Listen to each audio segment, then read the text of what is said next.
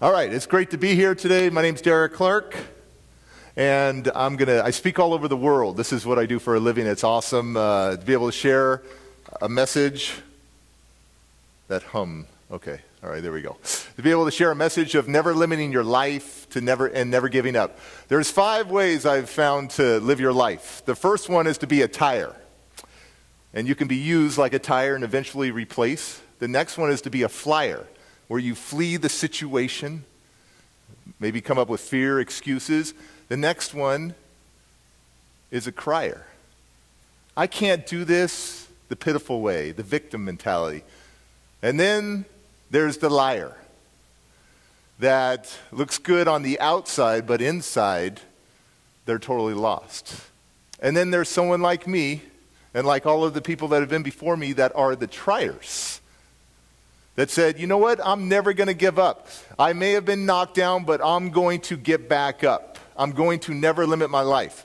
I have spent 13 years in Alameda County foster care system. 13 years and more than that, of feeling rejection, going through severe, brutal child abuse, and having your mom and the stepdad drop you off at the psychiatric facility of the hospital and saying, we don't want this kid anymore. And from that point on, they take me to 150th Avenue on San Leandro, Oakland border, to a place called Snedeker Cottage, an orphanage type of thing where your parents don't want you, and they throw you away. But here's the interesting fact is that my mom and my stepdad kept my brother and sister and got rid of me. Because I had a lot of behavioral and emotional problems, and I'm going to share with you. I had to fight in court in Oakland to get a copy of my records, my psychiatric evaluation and my neurological evaluation. And here's what it states about a little 6-year-old kid, where the professional spent hours and hours with me over days to come up with these diagnoses, these labels. Derek is 6 years old and is withdrawn from reality. Derek suffered brutal child abuse in the womb. Now, what does that mean, in the womb? Well, I'll tell you, my dad at 7 months pregnant, not my dad, my mom. My mom at 7 months pregnant, my dad was so angry that she was pregnant. Took her, when she was waitressing at a restaurant in San Diego, took her back into the kitchen. And at 7 months pregnant, you got a nice bump. And threw her down and proceeded to kick the living daylights out of her stomach and brutalize her. But I lived. There is a purpose for every single one of us. As long as your heart is beating, you got a purpose. And so I was brutalized as a kid. I have scars all over me from brutal child abuse. Brutal. Hot scalding water to drowning in the toilet to all these things that have happened to me. And at 6 years old, they said that I had erratic psychosis and that I had the IQ of a 2-year-old. And I had small and large motor skill problems where I could not walk down or walk upstairs at 6 years old. I couldn't time myself to walk downstairs. If I started that one stair, I'd fall all the way down. I didn't understand words like dog, cat, boy. I had psychosexual confusion. I had the anatomy of a boy, but I didn't know I was a boy. I couldn't count to 10. I have a 3-year-old that can count to 25. I didn't know my ABCs. And my kid at 3 years old knows his ABCs. I had a very limited vocabulary. And they gave me all these labels: erratic psychosis, ADHD, reactive attachment disorder. And then they gave me the ultimate label at the end that says Derek has the IQ of a 2-year-old and is mentally handicapped. And back in those days, they didn't use the handicap word, they used the R word. And so this was how I came into the system, in the foster care system. Already rejected, already thrown away. And they said that I was not adoptable. But I'm here to tell you, I've been all over the world meeting amazing parents that take in kids that might have cerebral palsy, muscular dystrophy, or some other special needs. And I'm here to tell you that every child is worthy of love, and every child is worthy of a family. They said I wasn't adoptable. If an adequate foster home could not be found for me, I would be sent to the psychiatric institution to spend the rest of my children's teenage life there. So I went through a series of foster homes, and then one special foster home took me in for a weekend, just Friday through Sunday, and it was a home on a farm. And I loved it. You would catch me not talking to any other human beings because I didn't trust anybody. Because if I couldn't, my own mom and dad gave me up, how could I trust anybody? But you'd find me in one place, the chicken coop, with a ton of chickens, and it would be like, right? I'd hang out with these chickens, and I loved birds, because I figured one day as a kid, I'm going to fly away. And they kept me over that weekend, and at the end of that weekend, I threw the biggest temper tantrum on that driveway. And said, where am I going to go? I don't have a home. I don't have a home. And my foster mom says to my dad, can we try him out for a week? The social worker says yes, and a week turned into a month. And a month turned into months, which turned into a year, which turned into years. They are my mom and dad. They never gave up on me. Love sometimes is thicker than blood. I needed love. Now let me tell you how special both of my foster parents are. They're both teachers. My mom is a juvenile hall teacher, so she didn't take nothing from me, right? And my dad was a second grade teacher. And what they discovered at 9 and 10 years old was that I wasn't all the labels, all the professionals that diagnosed me. That I was a sponge. I just needed somebody to invest inside of me, invest in me. And I started learning to read and write at 9 and 10 years old. I was that delayed. Now, I'm going to fast forward to high school. High school was a very difficult time for me. My parents put me in a brand new school district to give me a clean slate because I had been suspended and in trouble, kicked out of elementary school all the time for disrespect and for fighting. And they put me at Hayward High. And I walked into Hayward High, and I'm this invisible kid that nobody really pays attention to. And I find my little posse, my little crew that I hang out with, and it's these skater punks. And I got to do something cool with my hair to fit in with them. So we shave my head to the skin, and we give myself a little king's crown right here. And then we keep these bangs down right here. We have these bangs, and we dye everything orange. Now, I'm a skinhead on the rest of it, but I got this thing, and it looks awful. And he goes, dude. I go, dude, just shave my head. It doesn't look good. He goes, no. He goes in the house. He gets this blue stuff. He puts it in his hands. And he takes these little bangs right here, and he gels them up into horns. And now I got these horns, and I'm like, I am so cool. I'm a misfit. I'm a reject. And I go home to Mom, Pa, Kettle on the farm. Nice Christian family. And they're going, oh, my gosh. Derek, the horns have got to go. And I'm like, no, this is who I am. No, Derek, the horns have got to go. So my dad was an excellent negotiator, and I got to keep a little piece of the horn. And so here I am, a sophomore in high school now, and I am in so much trouble. And I'm hanging with my friend Arlen, and we see some people in the yard going, hoo, hoo, hoo, hoo, hoo. And I'm like, what's going on over there? Is there a fight? Because I need to be in the fight then. And he's like, no, they're doing battles. And I'm like, battles? What's battles? And he goes, rap. And I go, oh my gosh, rap crap. I don't want to listen to rap, right? And then something told me within, go check it out. So I walk over there, and I see two guys battling each other, rap. And I'm like seeing this venom, this poison, this anger come out of them. And I'm like, oh my gosh. I turned to my friend, Arlen, little African-American guy. I said, dude, I want to be a rapper. And he goes, nah, dude, you white. You can't do that. And I'm like, no, I want to be a rapper. He goes, no, you got no rhythm. And then I said, let me step up. Let me battle somebody. Let me battle somebody. And he go, no, get out of here, boy, blah, blah, blah. And I'm like, no, then let's get in a fight. And he goes, oh, no, okay, we'll bring a rapper. They bring a guy up, and now it's me against this guy. I don't even know how to rap. I don't know anything, but I know that I got all this anger inside of me from being a foster youth, feeling rejected, abandoned, all this stuff. And I need to find another creative way to get this anger out. So this guy starts going crazy on me, talking about my mama, talking about my girlfriend, all the things he's going to do, calling me every name. And I'm looking at this guy going, oh my gosh, this guy's so cool. I'm like, I want to be this guy. And then it was my turn. And I was like, okay. And all I could do was say bad words that I'm not going to repeat. But, I sucked. I couldn't do anything.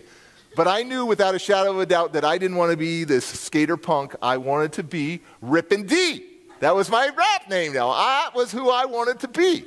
And I practiced and practiced and practiced for over a year, losing battles after battles after battles, until one of these battles I did and people were like, what'd you just do there? I go, I don't know. What did I just do? He goes, you did something with your tongue. It was sick. It was wicked, beast, all that stuff. And I'm like, oh, I got a gift. It's called Tongue Twistin'. And I started winning. I started going, well, I'll be the ripping, I'm thinking, I'm making, taking my time. I'll be the thinking, I'm making this, I'm going to make it, kicking it with the rhyme. And people were like, oh my gosh, that guy is so good. And then I would switch it up reggae style. It's a man that want to feel, thinking, I'm making this, I'm going to make it, kicking it with the reel. And and I started winning all the time. And I changed my name from Rippin' D to Diamond D. Because I was solid like a rock, unbreakable, and I came from a little piece of coal to be the man I am today. And I want to share one of those rap songs with you that I wrote when I was 16 and 17. You want to hear it? Okay. Now, I cleaned it all up because, when I was 16 and 17, I was a little more hardcore. Now I'm more refined, okay? But this is what was going on in my life at 16, 17 years old, and this is what saved my life. Was to be able to creatively express myself, to get what was on the inside out. This anger, this bitterness, this resentment, this hatred of even myself. I hated myself. So here we go. This is called This Is My Life Story, the rap. It's my most popular song. I got 125 tracks on iTunes, but this is the one that makes me the most money. And it's not expected from this guy in a nice blue shirt, but I'm about to get my swag on. All right, here we go. Everybody runs. This is my life. From the pain 'cause it hurts. This is my story. Never give up. This is my pain. And everybody runs. This is my glory. Runs from the pain 'cause it hurts. Never give up. You know, every day's a struggle. If I could change my past, I'll be staying out of trouble and I know it lasts. But this is my life, a battle for my fate. Yeah, who's gonna win? Who's gonna lose? I never thought I'd be wearing these shoes of life. Man, it don't feel right. When am I gonna see the light and feel the light? Walk with me, someone walk with me. Come on, Dad, yeah, just talk to me. Have you ever thought about me in your life? Why'd you wanna kill me and take away my life? I'm your blood dad, I'm your son dad. Yeah, it's messed up knowing that I never knew my dad. Who didn't wanna be a dad? What's up with that? Don't understand, but yo, I gotta move past. Hey, daddy, hey, where you been? In the jail cell, yeah, once again. You ain't never seen me smile, never seen me walk. Never see me talk, never see me rock this microphone. Yeah, this is my home, let me out of my pain, cause I know I'm not alone. Yeah, these are my beats, telling how I feel. This is no secret and I'm keeping it real now, mama. Why'd you have to run away? Why'd you leave me alone? Why'd you have to make me pay for my daddy's sins and daddy's eyes? Daddy's pain and daddy's lies. Now I'm on the outside, yeah, looking inside. I'ma bust this curse, even if I gotta die. Never give up. Everybody runs from the pain 'cause never give up. Everyone loses something sometime. I never thought I'd have to lose my mind, yeah, lose my world and lose my soul. Lose the ones who really gave me hope. Now my sister's been killed and my brother's been killed and my friend's been killed. When am I gonna heal? The snap of a finger and my life gets jacked in my brain. I'm thinking am I gonna start to feel trapped where the love was? Yeah, hate begins. Now I'm mad at the world 'cause the pain won't end. I'll cover up the hurt, cover up the shame. I'm caught in the middle of a hurricane of pain. So pain, show me what you got. Now I'm never gonna let anyone back in my heart. So my wrists start to bleed and I don't feel the need of living this life. Will someone help me? Man, I need you. Say a prayer for me. Yeah, let me believe that you believe in me. Yeah, let me believe that you believe in me. Yeah, let me believe that you believe in me. Yeah, this is my life. This is my story. This is my pain. But this is my glory. My glory. Thank you.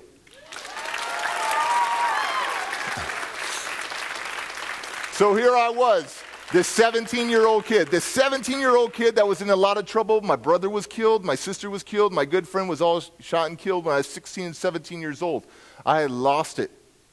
I got kicked out of high school.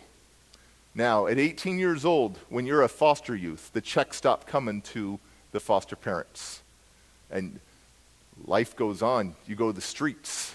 It's interesting, the statistic from the Department of Justice is that 80% of the U.S. prison population has been in foster care. 51% of the U.S. homeless population is aged out foster youth. 77% of the inmates in San Quentin have come from foster care.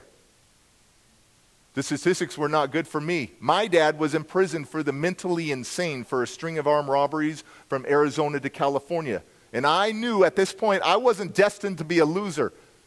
I got my butt together and I went through this counseling course, how to understand my anger and my rage, and my life transformed completely. I got reinstated back in high school. I graduated high school with a 1.83 GPA. Now, those numbers won't do anything for you.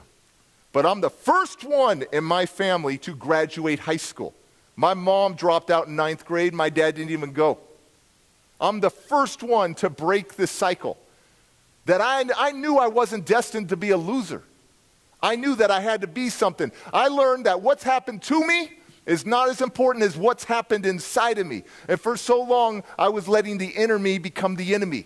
If my dad couldn't destroy me in the womb, my mom couldn't destroy me, and my stepdad couldn't destroy me, the only person destroying me was me, and I was doing a good job at it. My favorite word is tenacity. Tenacity. Persistent determination. Perseverance. Stick-to-itiveness. To never give up. Everything has been so difficult. From a little kid to a 20-year-old that was trying to find his life, to fight for his life, to fight for his life. Tenacity. I learned right then at that point that it wasn't about my IQ, this little foster kid that was given up. It was about my I will. It wasn't about how much smarts I have. It was about how much heart I have. And I was never going to let my past infect my future. I was never going to let my past define me, confine me. I was going to one day make my past and allow it to refine me. See, the past is not meant to hold you back. The past for me was meant to prepare me for this day, to stand in front of you, to speak all over the world, to share a story of hope, share a message of hope, share some inspiration. Here's a Derek Clark acronym. You can Google it. HOPE, helping one person every day. And when you get beyond helping one person every day, then it's helping other people excel. And the way for me to be able to have hope in this life was to give hope. To go from being selfish to being selfless. My life transformed. By the time I was 25 years old, I made my first $100,000 in a year. By the time I was 32, I made my first $1 million. Nothing could stop me. I've been married 19 years. I have 4 kids, all from the same woman. I broke a cycle right there, right? I mean, back in those days, it wasn't, it wasn't looked on, what I'm saying? But like I broke all these cycles. I tell everybody, I work on, they go, well, did you break the cycle of child abuse? Of course. Because in my counseling course, they told me, you've got all the muscles, Derek, but you don't have one very important muscle, which is called the patience muscle. And when I learned that I could activate that patience muscle, I am slow to wrath, right? My life transformed because I believed in myself, because others believed in me as this little kid, and believed that hey, I am not my labels. I am not my labels. And my parents didn't feed into the labels. My life transformed. And I'm here to tell you that if you had told me years ago that you would grow up, Derek, and be married 19 years, and have these beautiful, precious children to raise, and speak for a living, and write a bunch of books. This kid that was kicked out of school wrote 6 books and impacts millions of people. I'd say, no, that's not me. I'm the misfit. I'm the reject. Until a teacher and a mentor taught me the word tenacity. Tenacity. Thank you for having me. Thank you.